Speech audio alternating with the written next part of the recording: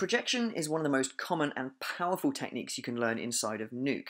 Its method of mixing the 2D and 3D systems can be a real time saver when it comes to things such as rig removal, plate cleanup, or prep. And the first two toolsets I want to explain here deal with just that, rig removal using projection. Now, let's take a look at this sequence. It is only 43 frames. However, if I wanted to clean up some of the road, let's say, individually on each frame, that would take me quite a long time, and I might not be that consistent about it.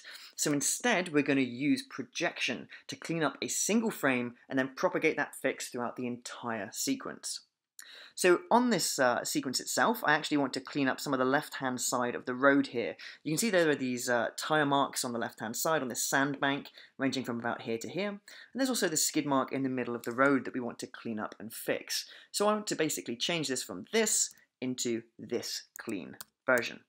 Now, over the next couple of videos, we'll be looking at a couple of different ways to achieve the same result. However, these first two toolsets use the same technique. We're going to create a single clean frame and then use projection to make that fix work throughout the entire sequence. And in fact, the only difference between this left-hand side toolset and this right-hand side one is that over here on the left, we're using a roto paint node to actually clean up that frame inside of Nuke, whilst on the right, we're using an existing frame that might have been created in something such as, let's say, Photoshop. So let's take a quick look at this left-hand toolset, and I'll run top to bottom explaining what's going on. So at the very top, we have three inputs. On the left-hand side, we have our tracked camera, and you can see I've included my camera tracking setup here in the example as well. In the middle, we have our plate, or our original image sequence, or movie in this case. And then on the right-hand side, we have our geo input.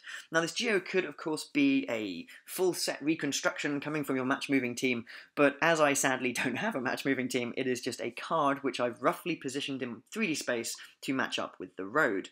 And to quickly show you that in 3D, I'm just going to bring in a scene node. I'm going to get rid of my properties on that and hook up my camera and also my card, and then view that scene.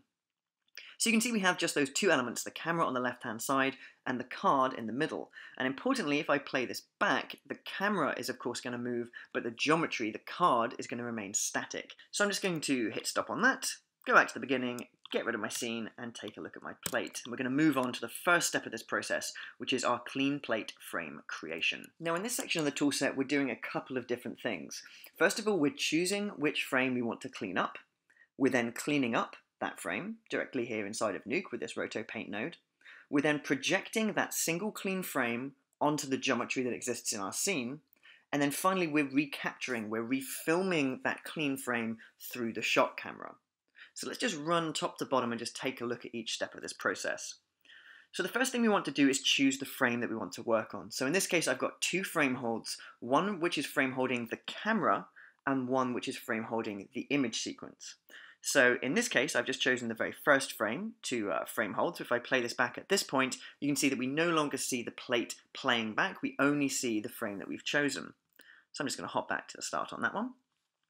Underneath that, you can see we've got a degrain simple node, and that's because it's always important to slightly degrain your plate if you can before you start doing cleanup, and then we'll add some grain back in at the very end. So with that done, I'm then using a roto paint node to clean up my frame. And you can see if I view that, the results. Let's just take a look, and I'll just turn that on and off. So you can see, let me just zoom in here a little bit. This left-hand side, I've just taken some time to use the clone tools inside of roto paint to clone kind of clean sections of the road over any of these tire tracks, and also remove this middle section of the road here. We then move on to the projection itself, and you can see this backdrop has three inputs. On the left-hand side, we have our static frame-held camera. In the middle, we have our cleaned up single frame, and on the right, we have our static geometry. And inside of the backdrop, we first of all have a project 3D node, which is going to project that cleaned up frame through our static camera. And then finally, we have an apply material node, which is going to apply that projected texture to our static geometry. So if I take a look at this apply material node, just hit 1 on it to see the 3D view, you can see exactly what's going on. Now, none of these elements in this scene now are animated, so if I play this back, nothing should change whatsoever, and this is very, very important. We have our static camera projecting our fix onto our geometry. And with this in place, all that remains is for us to film this static scene through our moving shot camera. So I'm just going to hit stop on this quickly and hop over to our scanline render in this final part of the CleanPlate frame creation backdrop. So if I view this and hop back over into 2D, you can see that we get this kind of partial look of our original plate. And actually what we're seeing here is that textured geometry and nothing else. And you can see it has an alpha map to match, which is going to be very important in a minute. Now, of course, because we're refilming this through the shot cam from the project, if I was to hit play on it, it is going to move over time. Importantly, the texture on that plate, the texture on that geometry isn't changing, but of course our angle of it, our view of it is. And all that remains at this point is to merge that fix over the original background plate, and that's exactly what this last part of the toolset is doing here. We're first of all isolating just the required parts of our fix. Now in my case there is a little bit of the car showing through just in this top corner, so I'm rotoring that out with our roto node. This grade node could be used to match lighting changes across the course of the sequence, but in my case I didn't need it, so I'm just going to disable that. And then finally I'm adding in the grain that we removed earlier before we did our cleanup on that single frame. Finally at the bottom we're merging our fix over our background plate, and you can see if I disable and enable my merge here, the result of our fix matches perfectly, at least on frame 1. But let's take a look at playing this back just to make sure that that fix matches on every single frame of my sequence. And you can see, because we're mixing those 2D and 3D systems perfectly, it absolutely does. I can pick any frame of the sequence now, and that fix will perfectly match the camera position and stick to the road exactly as I need it. So that's a quick look at this left-hand toolset, the rig removal projection setup with CleanPlate frame creation. However, I just quickly want to look at the differences on this toolset. This is the one where you have an existing CleanPlate frame, coming in from something like Photoshop or another image editing program. Now just looking at the setups here, you can see they're pretty similar. However, of course, this left-hand one has a roto paint node, whereas the one on the right does not.